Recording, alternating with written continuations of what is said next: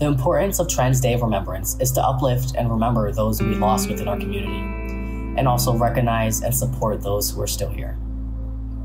Transgender Day of Remembrance is an opportunity to remember all those in the trans community that are no longer with us because of hate and violence. Please take time today to think about all those that are no longer with us.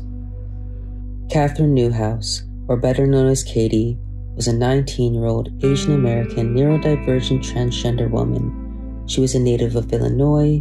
She had a passion for hiking, sightseeing, and advocating for trans rights.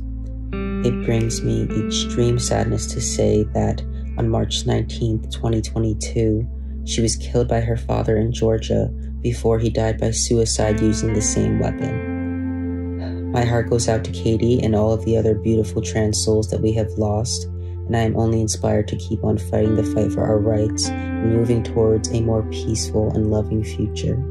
Fern Feather, who used both she, hers, and they, them pronouns, was kind and free-spirited. The 29-year-old trans woman was known to bring joy to everyone around her.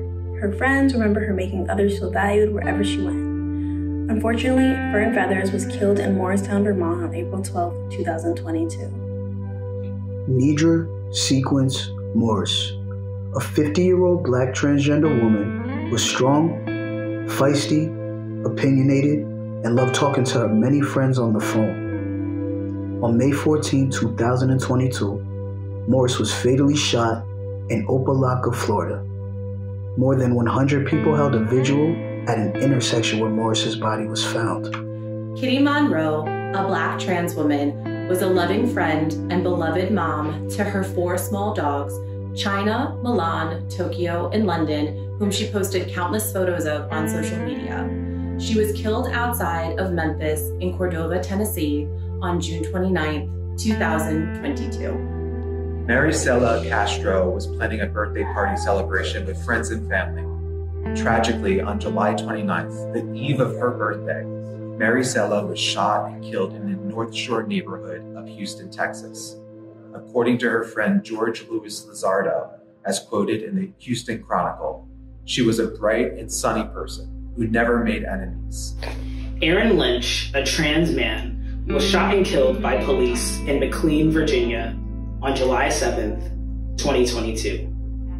Lynch was an avid writer and a voracious student. One of his teachers recalled that instructing him was one of the single most powerful reasons I want to continue teaching. In lieu of flowers, Lynch's family requests donations to the ACLU or Trevor Project. Maddie Hoffman, a 47-year-old trans woman born in Korea and raised in the US by their adoptive family, was killed by police in Malvern, Pennsylvania on May 19, 2022. According to a GoFundMe organized by a family friend, Maddie was one of 6 siblings. They had a deep bond with their youngest sister, Emily, who was also adopted from Korea. A.C. Morrison was a 30-year-old two-spirit person who was described as kind-hearted, loving, down-to-earth, and all-around a great person who was always there for her friends and family. She was shot dead in Rapid City, South Dakota on August 21st. Tiffany Banks. Friends remember her as a beautiful and sociable butterfly. They say that when she came around, there was never a dull moment.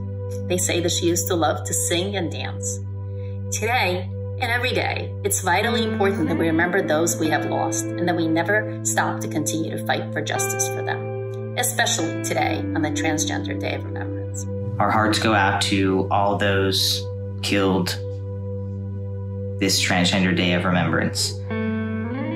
We also acknowledge the names that are not recorded, the people who are not seen for whom they truly are, and we are always deeply saddened by the pain that our community continues to go through. But with our heavy hearts, we lift each other up and we support those now to be visible, to be seen, and to be heard.